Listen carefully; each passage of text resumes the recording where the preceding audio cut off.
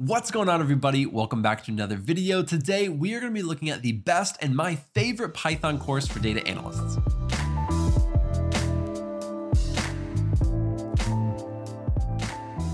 Now, before we start looking at this course, I want to give a huge shout out to the sponsor of this video, and that is Udemy.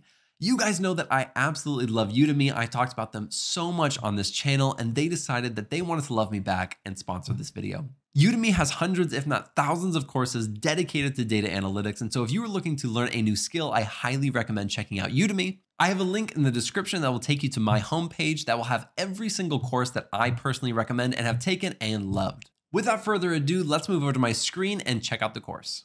As you can see, the course is called Python for Data Science and Machine Learning Bootcamp. Now, don't get intimidated by the words data science and machine learning.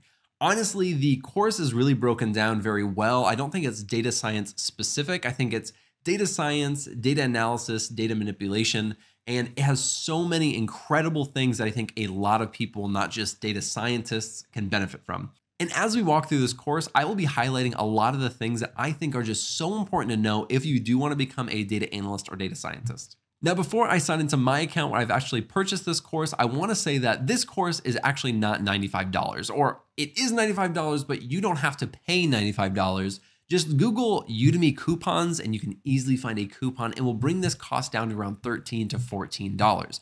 Or you can wait for Udemy to have one of their sales, which they do, I think maybe every 2 or 3 weeks, where you can get everything on Udemy for like $10 to $15. And so for this course, I do not recommend paying $95. Wait for it to go on sale so you can get it at a much bigger discount.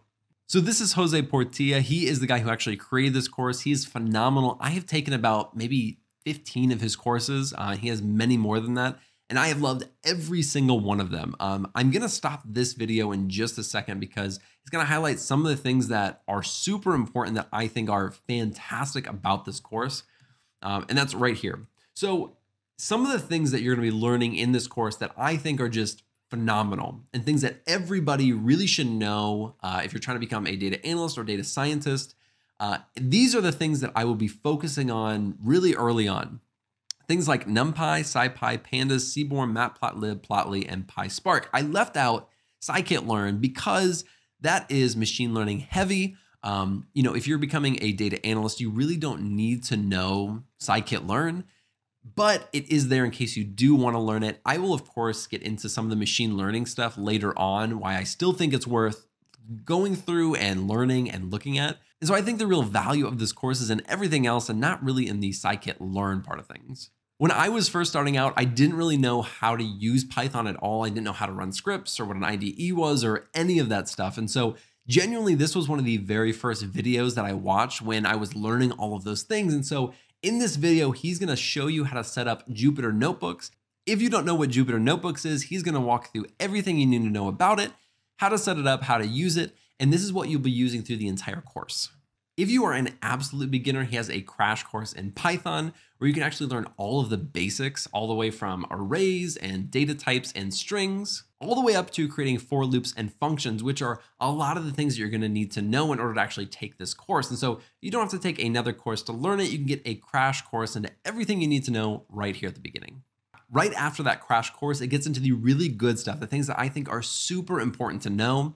It dives into NumPy, Pandas, Matplotlib, and Seaborn. These are a lot of the things that I've talked about so much on this channel about things that you should really know if you're going to learn Python. Now, the reason I love this course and I recommend this course is because you are not just going to learn everything about Python. Honestly, for a lot of the work that you're going to be doing, you don't need to know everything about Python because it is so broad. You really should be focusing in on the things that make Python useful for you. And so honestly, this course is getting really specific and really deep in the exact things that you should be focusing on. That is one of the reasons why this course is so fantastic. Right after you learn all of those libraries, it takes you through 2 projects. The first one being a 911 called Solutions and a finance project. Now, I would not say that these projects are necessarily advanced. I would put them more at the beginner, maybe the intermediate level, but it goes over almost all the things that you just learned. And so right after you learn it, you can apply your knowledge and have 2 projects on hand. And I think they're really good starter projects. As you can see on your screen, he is walking through this with you and he's talking through why and how and all the things that you were learning during the course. And it's really, really nice. All these things that he's filling in right now were not there. And so you had to go through and fill all those things in. And if you couldn't figure it out, it's okay because he's going to walk through the entire project with you. Now, the next several sections of this course are all focused on machine learning. I'm going to quickly walk through all the things that you're going to cover, and then I'm going to talk a little bit about why, even if you're not going to use machine learning in your job, why you still should take these sections of the course. It's going to give you an introduction to machine learning. You're going to look over linear regression, cross-validation, and bias variance trade-off, logistic regression, k-nearest neighbors, decision trees and random forests, support vector machines, k-means clustering, principal component analysis, recommender systems, natural language processing, neural nets, and deep learning, big data, and Spark with Python, and then a thank you at the end, which obviously is not machine learning. But so if you're not going to be using machine learning at all, why should you still take these sections? I'll give you a few reasons on why I still took them and why I'm very happy that I did. One is I work with other data scientists, people who are really good at this stuff and who know this stuff way better than I do. But in meetings and stuff like that, I would hear certain things and k-nearest neighbors and let's use this model. I had absolutely no idea what they were talking about. And I kind of felt a little bit like out of the loop. I was like, okay, these people know what they're doing. They know what they're talking about. I should really kind of bone up on this so that I actually just know what they're talking about, even if I can't engage with it and really talk, intelligently to it and offer advice and what I would do. I can at least understand what they're talking about and be part of that. And so that is the first reason. The second reason is, honestly, learning this stuff is extremely cool. I think machine learning is fantastic.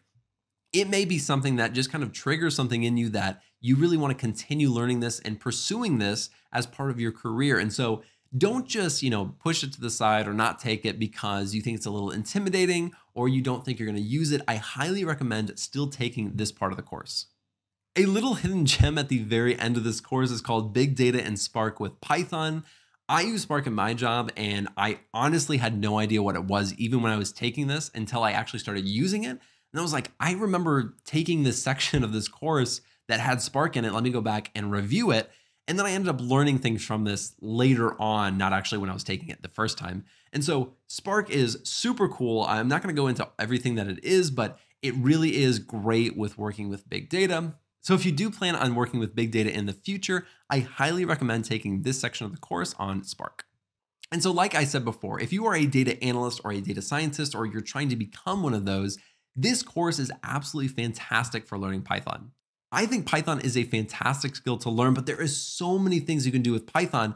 It's hard to know exactly what you should be learning. And I think that this course does a really, really good job at focusing in on the things that you should be learning and really excluding all the things that aren't super helpful in those careers.